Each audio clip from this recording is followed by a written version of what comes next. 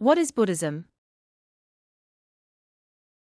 Buddhism is one of the world's major religions, which originated in India 2,500 years ago.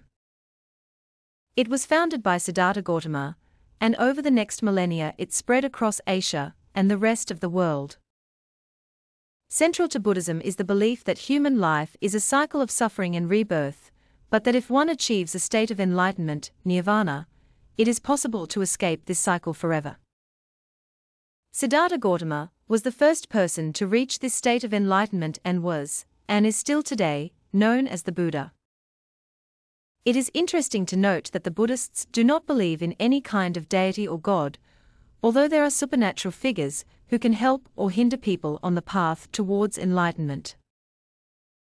Siddhartha Gautama was an Indian prince in the 5th century BCE who, upon seeing people poor and dying, realized that human life is suffering.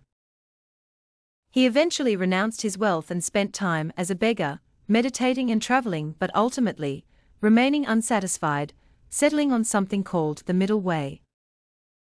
This idea meant that neither extreme asceticism or extreme wealth were the path to enlightenment, but rather, a way of life between the two extremes. Eventually, in a state of deep meditation, he achieved enlightenment, or nirvana underneath the Bodhi tree, famously known as the Tree of Awakening. The Mahabodhi temple in Bihar, India, the site of his enlightenment, is now a major Buddhist pilgrimage site. The Buddha taught about 4 noble truths. The first truth is called suffering, which teaches that everyone in life is suffering in some way. The second truth is the origin of suffering. This states that all suffering comes from desire. The third truth is the cessation of suffering, and it says that it is possible to stop suffering and achieve enlightenment. The fourth truth, path to the cessation of suffering, which is about the middle way, which are the steps to achieve enlightenment. Buddhists believe in a wheel of rebirth, where souls are born again into different bodies depending on how they conducted themselves in their previous lives. This is connected to karma, which refers to how a person's good or bad actions in the past or in their past lives can impact them in the future. As we can see, the ultimate goal of Buddhism is to attain nirvana, or enlightenment. And as already intimated above, this can be attained through the process of cultivating oneself, which involves the Noble Eightfold Path. Each stage of the Eightfold Path that a person has to undergo is founded on moral virtue. The Noble Eightfold Path is crucial to Buddhism, as it provides the concrete path toward the attainment of enlightenment. As the name suggests, it consists of 8 stages of increasing spiritual insights, namely, right view, right intention, right speech, right action, right livelihood, right effort, right mindfulness, and right concentration. Normally, these are categorized into 3, with the first 2 tend toward the cultivation of wisdom, the next 3 toward ethical conduct, and the last 3 toward the development of the mind. Right view means seeing the world as it is in itself. This is a significant step, because understanding the world as it is in itself allows us to know what really life is, which in Buddhism is characterized by suffering, absurdities, and meaninglessness. And for the Buddha, right view implies the acceptance of life no matter how absurd and meaningless it may have appeared to us. If right view allows us to affirm life, right intention enables us to decide to go on with life despite the difficulties it harbors. Thus, right intention encourages us to have a positive attitude in life. The Buddha viewed right speech as an act of abstaining from thoughtless words that cause harm to others, such as lying and malicious gossip. Here, the Buddha wants us to speak with honesty, mindfulness, and loving kindness. Right action means behaving in such a way that we do not harm any living being.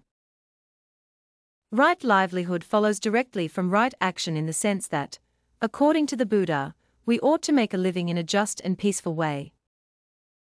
For this reason, the Buddha calls us to refrain from having livelihoods that cause harm and destruction to our community, such as dealing with weapons. Right effort has something to do with the development of wholesome qualities, such as love, kindness, wisdom, and generosity, as well as the release of unwholesome qualities, such as hatred, anger, and ignorance. Right mindfulness is the complete awareness of the moment. For the Buddha, right mindfulness is to remain focused on things that we desire without becoming attached to them. And lastly, right concentration involves the turning of the mind to focus on an object that we desire. This implies the seclusion of the mind from sensual and unskillful qualities. It is important to note that each stage in the Eightfold Path supports the next stage, that is, in the process of attaining enlightenment, the cultivation of one stage necessarily leads to the cultivation of the next, and so on. Thus, all the paths interact and support each other in the process of realizing the ultimate goal. Now, it must be emphasized that all of this is made possible through the work of morality as the foundation of the Eightfold Path. This is because in Buddhism, the cultivation of what is wholesome depends entirely on the abstention from committing evil deeds and reprehensible actions. In fact, the Buddhist scriptures reveal that a person cannot proceed to meditation without first of all acquiring moral virtues that can restrain the external expression of defilement, such as greed, hatred, and ignorance. Now, it must be noted that there are two main groups of Buddhism, namely, Mahayana Buddhism and Theravada Buddhism. Mahayana Buddhism is common in Tibet, China, Taiwan, Japan, Korea, and Mongolia. It emphasizes the role models of bodhisattvas or beings that have achieved enlightenment, but return to teach humans. Theravada Buddhism is common in Sri Lanka, Cambodia, Thailand, Laos, and Burma. It emphasizes a monastic lifestyle and meditation as the way to enlightenment. Lastly, it must be noted that Buddhism has been a controversial religion. For example, the head of the Tibetan school of Buddhism and traditional leader of Tibet, the Dalai Lama, fled from China-controlled Tibet in 1959 to India in fear of his life. Many Tibetan Buddhists actively resist Chinese control of the region. Recently, the current Dalai Lama, who is understood to be the 14th reincarnation of the first Dalai Lama, has raised questions over whether and where he will choose to reincarnate.